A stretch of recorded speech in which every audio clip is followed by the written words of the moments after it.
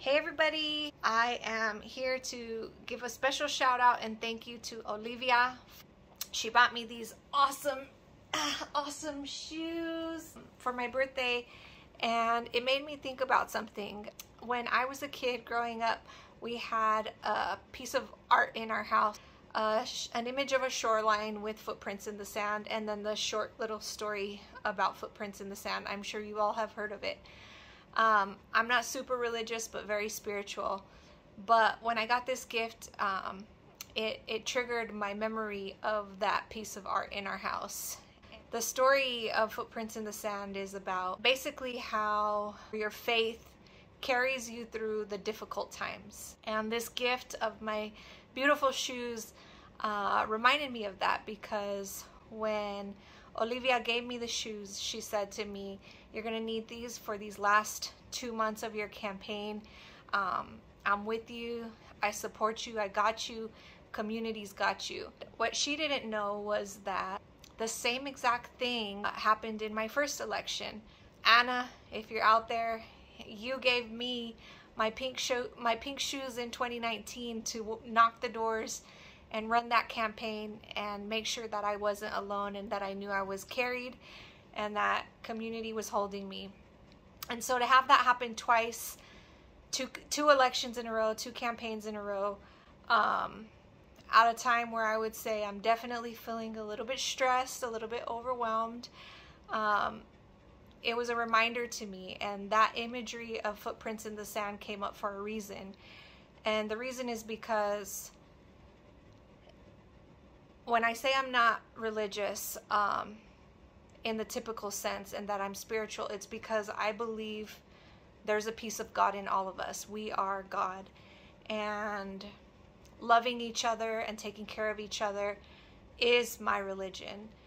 And so in the last 2 months of this campaign, 4 years plus many more years before council and running for office, I have believed in you. I've believed in my community. I've fought for my community. I've done my very best to make sure that I carried you and folks around us whenever I could. And so in these last 2 months, that reminder is really for me to know that our relationship with each other is reciprocal. And in these 2 months, I need to lean on my community. I need to have faith in my community, faith in the work that we've done, faith in the people that we have centered in all that we do, and just know that you all will carry me, you all will carry us through this campaign, through all the lies, through all the propaganda, through all of the villainizing. We know that what we've fought for is just. We know that what we've fought for is the right thing to fight for.